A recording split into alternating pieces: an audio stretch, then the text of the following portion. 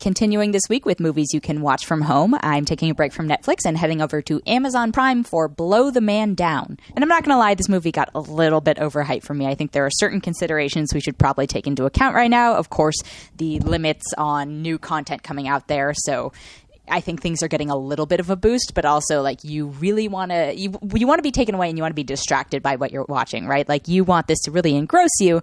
And I feel like Blow the Man Down comes so close to it, but for me I was still like I was waiting for it to be better than it was. And there are still good moments in it. It's a kind of noir crime, small town story thing. I had heard it compared to Fargo, and I was like, that is a very, and I'm assuming Fargo the movie. I haven't actually seen Fargo the miniseries, which probably should be on my to-do list for this quarantine, but that's a pretty ambitious comparison to compare it to Fargo. I don't think it's quite there. And I can certainly appreciate that it has a really strong female cast. I appreciate that the protagonists were women, that they had agency.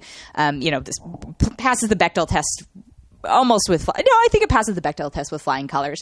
You've got Morgan Saylor and Sophie Lowe as two sisters in a small Maine town, and this isn't really spoilers, but their mother has just passed away, and that's kind of where we pick up with, their woes and some financial troubles, and then there's this whole subplot, subterfuge, all this crazy stuff that seems really, really ridiculous to be taking place in a small town, but what do I know? I live, in a very large city, so maybe this is really what goes on in Maine constantly. Supporting cast, you've also got June Squibb, you've got Ebon Moss-Bachrach, whose name I just butchered, and I was like, where do I know this guy from?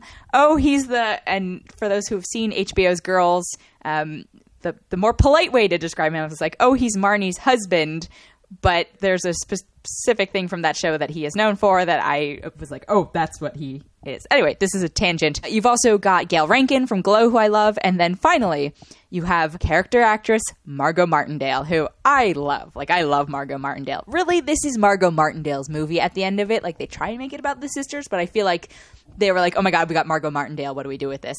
The problem is that sometimes Margo Martindale sounds like she's in Maine, and sometimes she sounds like she's in London, and I'm not really sure what precipitates this change. And she's an amazing actress, so I don't know. I don't know if she just phoned it in. And also, I have to take another moment and tangent and say, if you have not seen BoJack Horseman, which is on Netflix, I highly recommend it, and you'll understand what this character actress Margo Martindale thing comes from. But she's also a character actress, and you've seen her in a million things. End of the day, it's tight 90 minutes, What else are you going to do?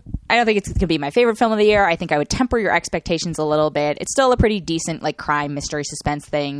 Just suspend your disbelief for a bit. Ignore the accents and just go with it. So I'm going to give it 3.8 out of 5.